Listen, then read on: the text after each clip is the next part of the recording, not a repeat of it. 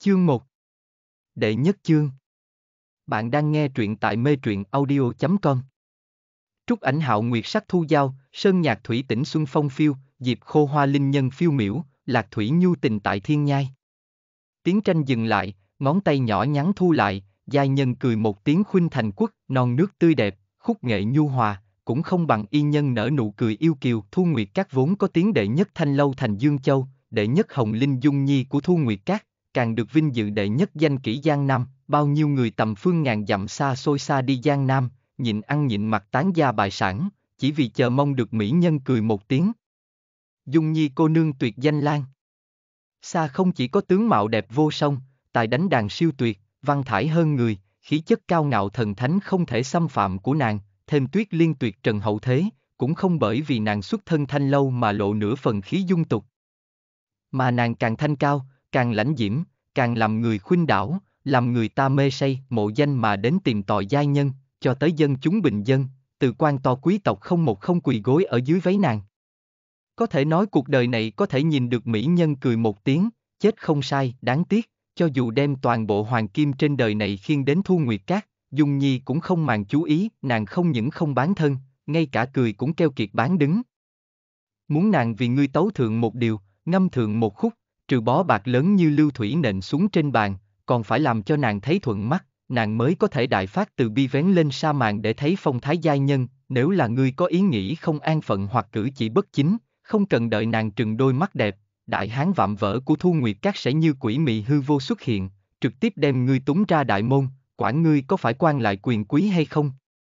Thu Nguyệt Các luôn luôn là chỗ thần bí, có đệ nhất danh kỷ Giang Nam ở chỗ này, sinh lợi thịnh vượng, có tú bà mộ mù thủ đoạn giao thiệp đứng đầu trấn giữ, đông như chảy hội, có một nhóm bảo tiêu ẩn núp xuất quỷ nhập thần, không người nào gây chuyện. Một Thanh Lâu kỷ viện có dòng chi tục phấn, ca múa mừng cảnh thái bình, nó tuyệt đối có thể nói là hơn đồng nghiệp chi quan. Một Thanh Lâu kỷ viện không có khí trang nghiêm, thậm chí mơ hồ ẩn sâu thần bí quỷ mị. Đây tuyệt đối là hơi thở người bình thường phát hiện không tới, là sát khí, mơ hồ lưu động ở nơi yên hoa phấn chi trong thiên đường của nhân gian này, mà hắn chính là ngửi được cổ khí sơ sát tiêu điều ẩn núp này, cổ mùi máu tươi nồng nặc, tuyệt không thích hợp tồn tại ở trong nơi yên hoa như vậy.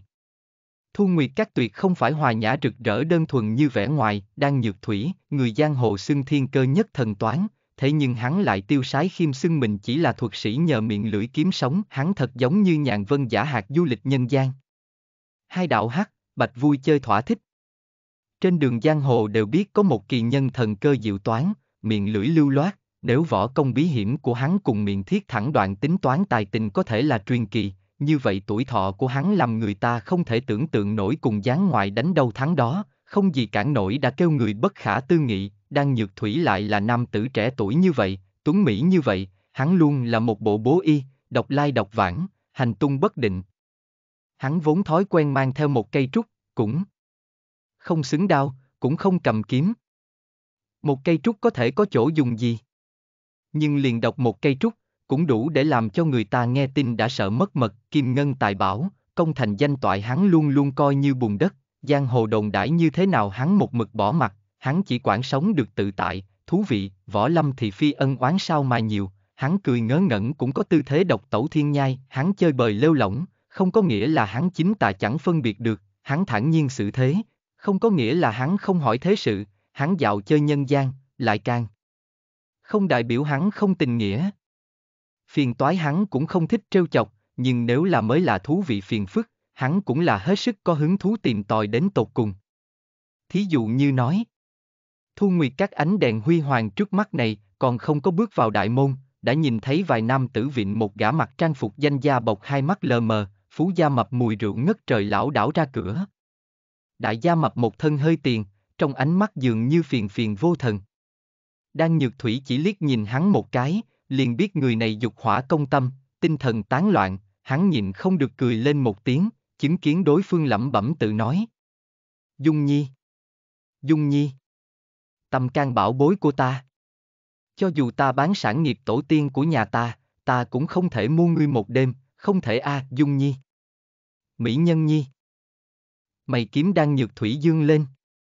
Dung Nhi cô nương của Thu Nguyệt Các ở trên giang hồ không biết đã nghe qua mấy trăm tin đồn có liên quan vẻ đẹp kinh diễm của nàng, nàng này thật có ma lực lớn như vậy. Xem ra không đi liếc nhìn một cái, sẽ thẹn hắn ngoạn hứng ngạo thế nhân gian. Đại gia mỗi ngày xuất nhập thu nguyệt các đếm không hết, cũng không phải chưa từng có công tử gia tuấn tú như hắn tới cửa viếng thăm. Thấy Đan Nhược Thủy đạp lên bậc thềm mà đến, chúng nữ không khỏi mặt mày sáng ngời, tâm hoa nộ phóng, oanh oanh yến yến ngay sau đó lập tức vây lên. Ôi! Tiếu công tử, ngài mặt mũi lạ hoắc, lần đầu tiên tới sao?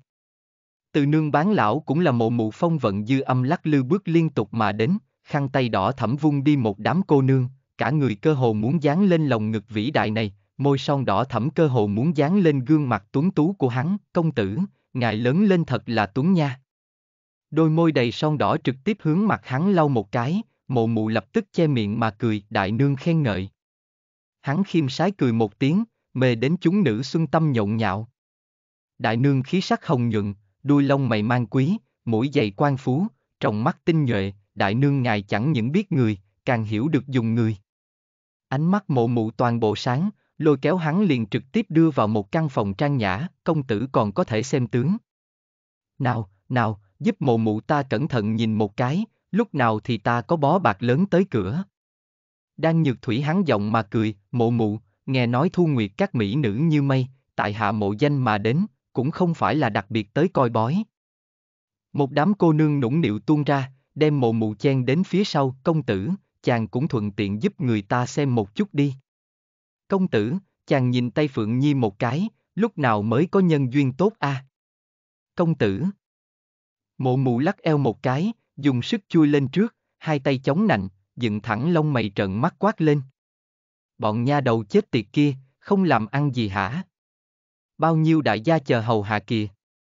Đi, đừng ở chỗ này cản trở. Mộ mụ. Đi. Mộ mụ vẫy khăn lụa đuổi người, chờ chúng nữ không tình nguyện rời đi, mộ mụ lập tức kề sát bên cạnh Đan Nhược Thủy, ân cần rót rượu, bồi cười nói. Công tử tướng mạo phiên phiên, khí độ phi phàm, nhìn trang phục ngài, có phải người trong giang hồ không? Không dám nhận. Ta chỉ là một kẻ lang thang. Mộ mụ khoa trương che miệng cười duyên, công tử thích nói giỡn, khách giang hồ không phải là khoe khoang hư danh, hận người trong thiên hạ đều biết danh hiệu hiển hách của mình nha. Đan Nhược Thủy cười đến ung dung, trong mắt sắc bén nhìn thẳng vị tú bà xứng chức này. Nàng tái khinh bạc, tái tục tằng, ở trong mắt của hắn, cũng không thể che hết một phần cơ trí thâm trầm. Ta chỉ là một tiểu bối vô danh, xem tướng thuần túy sống tạm thôi. Hắn vẫn hời hợt cười nói, ồ. Mụ mụ vẫn là che miệng cười, liếc mắt cây trúc xanh trong tay hắn. Xin hỏi đại danh của công tử a? Đan Nhược Thủy. Thiên cơ nhất thần toán.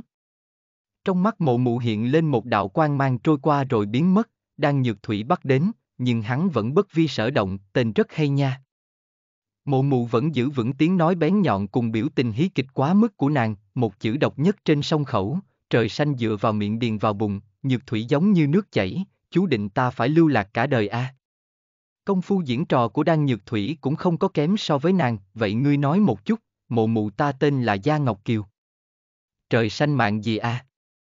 Mộ mụ ngài là phú quý thiên mệnh. Cả đời cũng không sợ không có bạc xài.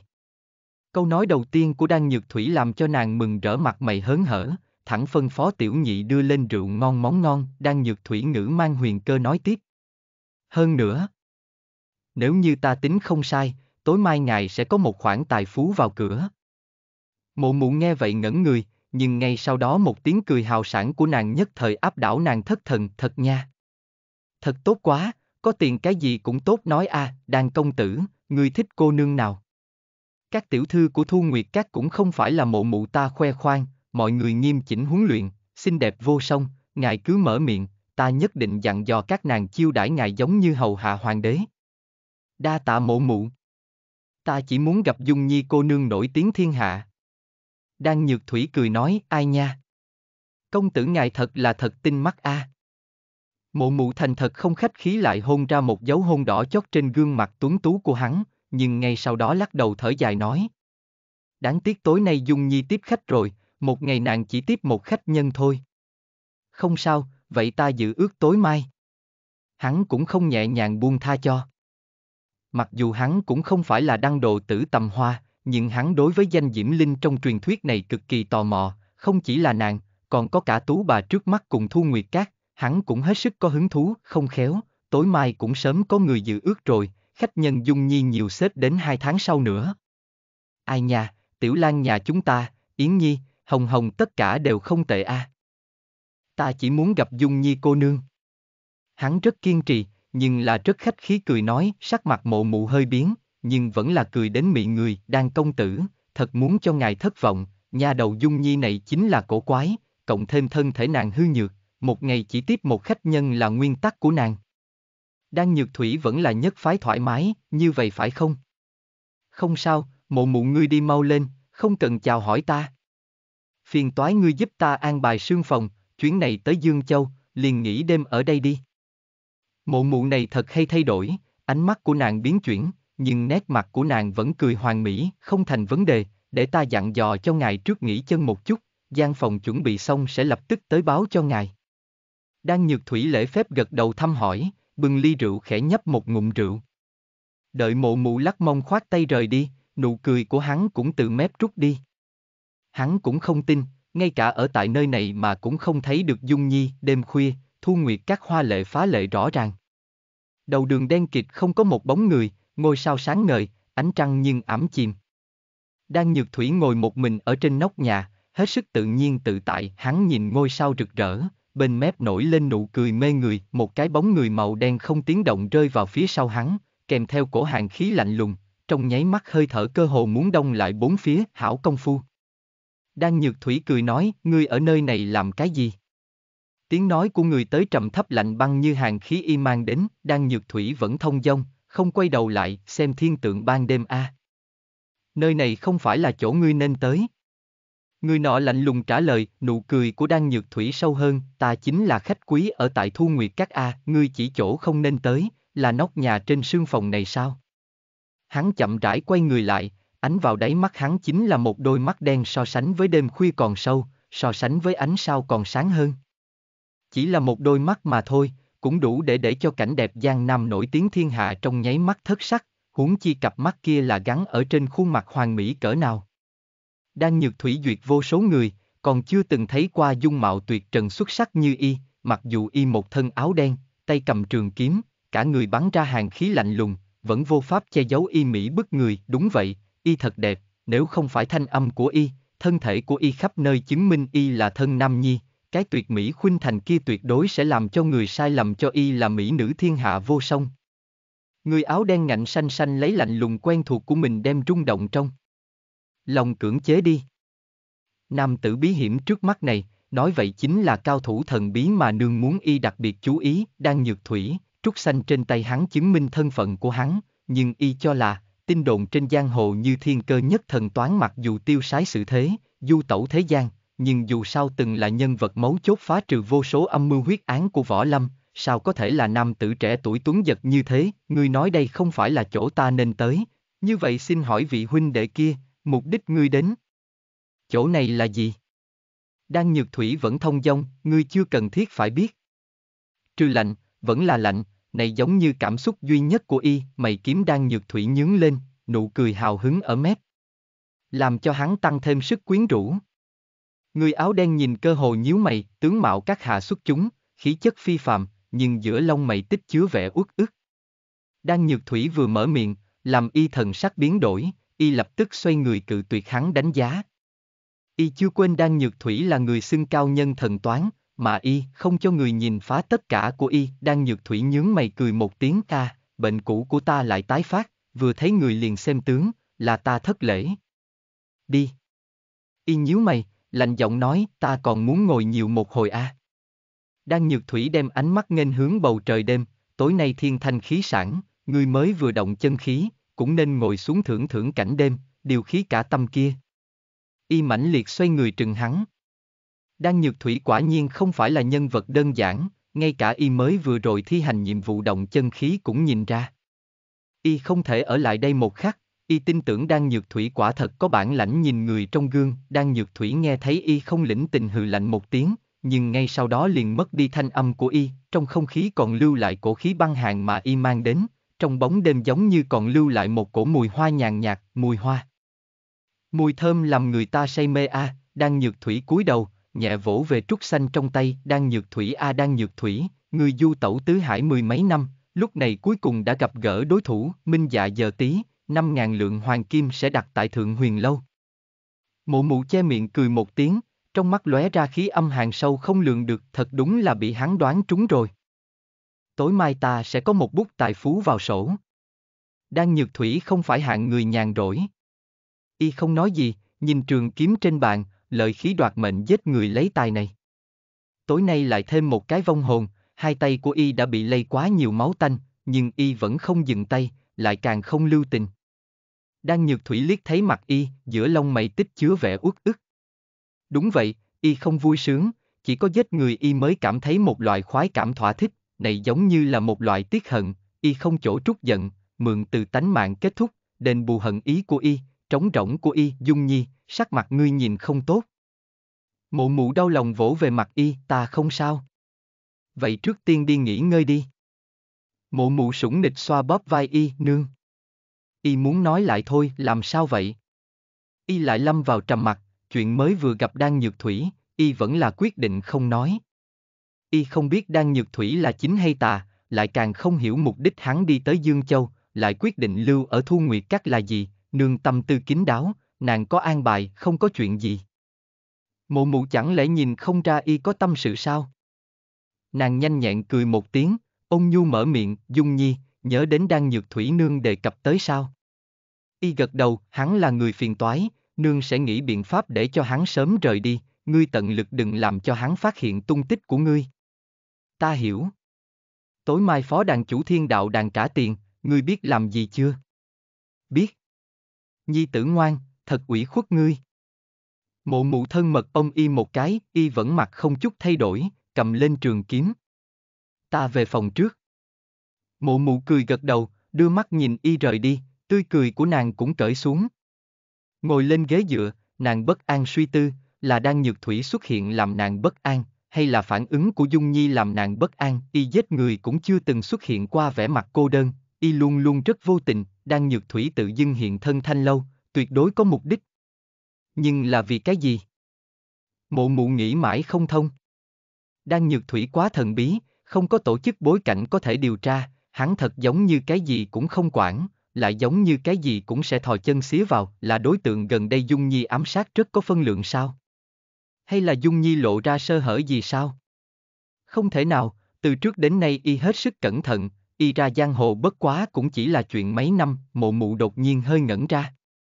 Dung Nhi sẽ không phải nhìn thấy hắn trở lại sương phòng của mình. Khi Y ở trong phòng, đã có người ngồi ngay ngắn ở trước bàn chờ chực, vừa thấy Y, lập tức đứng dậy nghênh đón. Tử Dung, ngươi trở lại. Tỷ tỷ. Hắn liền giật mình. Ngươi sao còn chưa ngủ? Mộ Vân là thân sinh nữ nhi của mộ mụ, mà Y cũng kêu nàng là tỷ tỷ. Mộ Vân tài văn chương xuất chúng, ôn nhu thiện lương, còn có một giọng nói như oanh xuất cốc. Chỉ tiếc, nhiều năm trước một hồi ngoại ý muốn khiến nửa dung mạo của nàng bị hủy, từ đó nàng chân không bước ra khỏi nhà, chuyên tâm chiếu cố tất cả cuộc sống hàng ngày của Y, cùng Y cơ hồ như hình với bóng, trừ thời gian Y ở ngoài thi hành nhiệm vụ. Mộ Vân 20 có 8, ước chừng hơn Y 8 tuổi, trừ Y ra, nàng không có tiếp xúc qua những nam tử khác. Hồi ngoài ý muốn nhiều năm trước kia, đến nay vẫn làm nàng ác mộng cuốn thân. Nhạn Tử Dung, đệ đệ nàng yêu, nếu không phải bởi vì Y, nàng đã sớm buông tha cho sống tạm ở thế gian này. Nàng nguyện ý cả đời cùng Y núp ở sau sa màn, làm thanh âm Y, làm tri kỷ Y, tín nhiệm duy nhất của Y, đối tượng có thể nói hết tiếng lòng. Ta giúp ngươi hầm canh, hiện tại ta đi hâm nóng lên bưng tới cho ngươi. Nàng quay thân lại, Nhạn Tử Dung lại nhẹ nhàng cầm tay nàng, không cần, tỷ tỷ, ta không đói bụng. Tử Dung. Nàng thật sâu nhìn Y, muộn, tỷ tỷ, ngươi trở về ngủ đi. Y ôn nhu mở miệng, thấy Mộ Vân hơi có vẻ thất vọng, Y săn sóc nói tiếp. Canh ngày mai ta lại uống. Lúc này Mộ Vân mới ngượng ngùng cười một tiếng, không quên dặn dò. Ngươi cũng sớm một chút nghỉ ngơi. Ta biết. Mộ Vân rời đi phòng Y, song Y lại một chút cũng không có buồn ngủ. Y ngửa đầu nhìn về trần nhà. Y cảm giác được, người kia vẫn ngồi ở nóc nhà Y xem thiên tượng ban đêm, lấy cớ. Thật là một cái cớ bức bách người. Sáng sớm, mộ mụ liền sai tiểu nhị bưng đồ ăn sáng đến sương phòng của Đan Nhược Thủy, nhưng ngoài ý muốn, Đan Nhược Thủy đã không có ở trong phòng. Vốn là mụ mụ còn sinh nghi, đặc biệt đến trong phòng Nhạn Tử Dung, thấy y không việc gì nàng mới yên tâm. Đan Nhược Thủy không có ở đây cũng tốt. Dè đặt nàng lại phải xài đầu óc cùng hắn vẻ mặt cợt nhã, xong, Đan Nhược Thủy dĩ nhiên sẽ không phủi phủi mông rời đi như thế, hắn luôn là cười xưng mình trời xanh mạng lao lực, rảnh không được, huống chi, đem kỹ viện làm khách điếm ở đối với hắn mà nói nhưng là lần đầu. Sáng sớm ra cửa liền phát hiện cửa chất đống, tiên hoa tố quả, nhiệt tình của các cô nương Thu Nguyệt các thật là làm người ta không dám chống đỡ, hắn vẫn là sớm chuồn đi hóng mát một chút. Huống chi, ban ngày Thu Nguyệt các chỉ là một loại quán ăn, chân chính muốn kiến thức một chút nhân vật đặc biệt viếng thăm, vậy thì phải đợi buổi tối mới có đầu mối.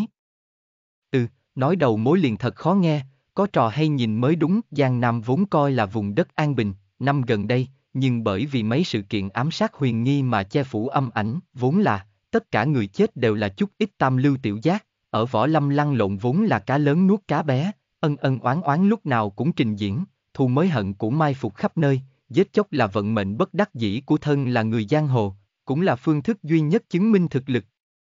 Sống một phương, mới có tiền vốn đặt chân, đánh không lại người khác, liền quy về bụi đất, nhưng, Thiên Đạo đàn chủ đã chết. Cùng lời đồn đã lúc trước hắn ở Giang Nam nghe nói, bị ám sát.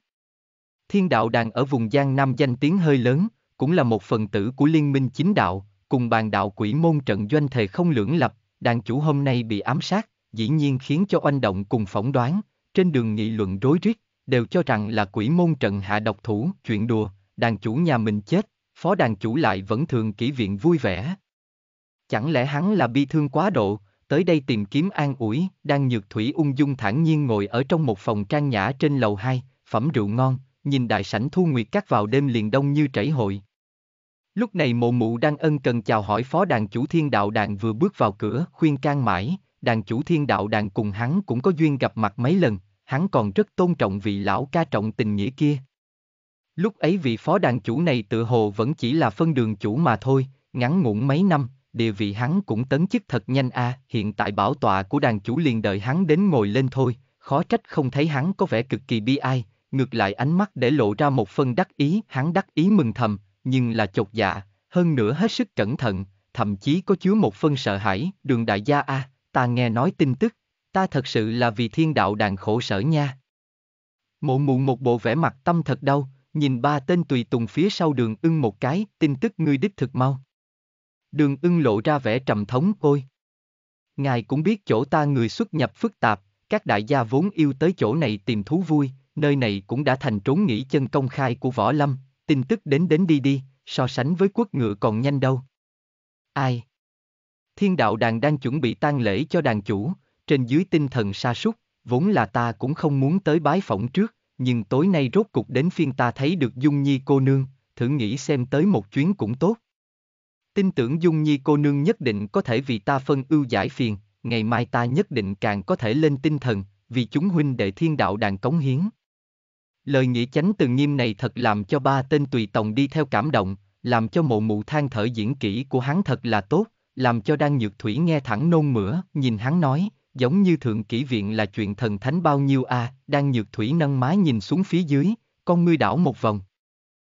Ngày hôm nay là ngày hắn cùng đệ nhất hồng bài của Thu Nguyệt các gặp mặt, này sao Đường gia, này ngài yên tâm, Dung Nhi nhất định sẽ làm cho tâm tình của ngài khôi phục vui sướng. Hiện tại ngài liền muốn ngồi lên bảo tọa đàn chủ, các huynh đệ cũng muốn ngài tới chiếu cố, ngài cũng không thể tiếp tục buồn bực đi xuống a. Mụ mụ vung tay lên sai tiểu nhị chuẩn bị thượng rượu và thức ăn, lúc này vừa vặn có một gã khách quen đi vào, mụ mụ bận rộn chào hỏi, không thể làm gì khác hơn là đem đám người Đường Ưng giao lại cho những cô nương khác, vì không làm người khác chú ý, Đường Ưng cũng tận lượng điệu thấp không khiến cho xôn xao, ha. Cơ hội tốt. Đan Nhược Thủy lập tức đặt xuống ly rượu ở lúc đám người Đường Ưng lên lầu, trong nháy mắt hắn liền đến trước mặt bọn họ. Đường Ưng sửng sốt, nam tử này tướng mạo, khí thế đều không tục, tự hồ giống như đã từng quen biết, Đường phó đàn chủ. Không, hẳn là tôn xưng ngài một tiếng đàn chủ. Tại hạ Đan Nhược Thủy, ở chỗ này vô tình gặp gỡ đàn chủ, đặc biệt hướng ngài thỉnh an. Đan Nhược Thủy cười nói, thiên cơ thần toán. Trong lòng Đường Ưng chấn động. Là chỗ quen biết cũ của đàn chủ, hắn làm sao lại đến Giang Nam, Một bên các cô nương xinh đẹp cười duyên, Đan công tử, ngài nhận biết thật là rộng a, thật giống như người nào đều biết. Đường gia người ta ở thiên đạo đàn, chính là nhân vật số một số hai nha. Đúng vậy a, nào giống ta chơi bời lêu lỏng như thế. Đan Nhược Thủy hắn giọng cười một tiếng, mê đến mọi người đầu óc choáng váng. Đừng quấy rầy ta cùng đường gia ôn chuyện nữa. Ôi! Đan công tử, sao ngài không cho người ta theo? Chúng nữ nũng nịu oán giận, Đan Nhược Thủy là tình nhân trong mộng của chúng mỹ nữ Thu Nguyệt các nàng hận hắn không thể ở nơi này cả đời, cho dù không chiếm được hắn ưu ái, mỗi ngày có thể nhìn thấy hắn, cũng làm các nàng tinh thần gấp trăm lần, bắt đầu cuộc sống sỉ nhục cũng càng dụng tâm hơn, mặt Đường Ưng lộ vẻ khó xử. Nếu cự tuyệt cùng hắn ôn chuyện, tự hồ tổn hại mặt mũi đàn chủ, huống chi bên cạnh lại dẫn thuộc hạ. Nếu để cho người truyền ra nói hắn trọng sắc khinh hữu, chẳng phải khó xử. Song song nhập tòa sau, Đan Nhược Thủy cũng không hỏi hắn chuyện thiên đạo đàn, hắn vẫn thông dong cười nói. Đàn chủ thật may mắn, hôm nay có thể nhìn thấy Dung Nhi cô nương người người tha thiết ước mơ. Công tử từ trước đến giờ du tẩu tứ phương, lần này dừng lại ở chỗ này, cũng không phải vì tìm tòi giai nhân. Đường Ưng cũng không phải là đèn đã cạn dầu, hắn Ngữ mang thử dò xét, ngoài cười nhưng trong không cười trả lời, đáng tiếc ta không có may mắn như ngài, nghe mộ mụ nói, 2 tháng sau mới đến phiên ta. Đan Nhược Thủy thật tiếc hận nói, Đường Ưng phóng khoáng cười to, không tự chủ từ từ giáng xuống tâm phòng, thật ra thì ta cũng phải chờ hơn nửa tháng a. Nụ cười của Đan Nhược Thủy trong nháy mắt rút đi, trong lòng hắn hừ lạnh. Thiên đạo đàn rơi vào trong tay sát quỷ không có đầu óc này, chính đạo nguy rồi. Đường Ưng thu hồi nụ cười, giật mình luống cuống, vội vàng khôi phục vẻ mặt sầu bi ai. Thiên đạo đàn chịu khổ biến đổi lớn, nội tâm ta trầm thống không dứt, nghĩ đến nhìn Dung Nhi cô nương, có lẽ tâm tình có sóng khá giả chút ít.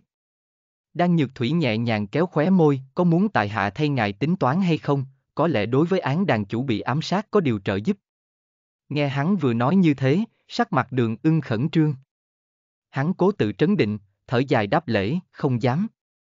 Ta thân là phó đàn chủ, nên một vai gánh vác trách nhiệm.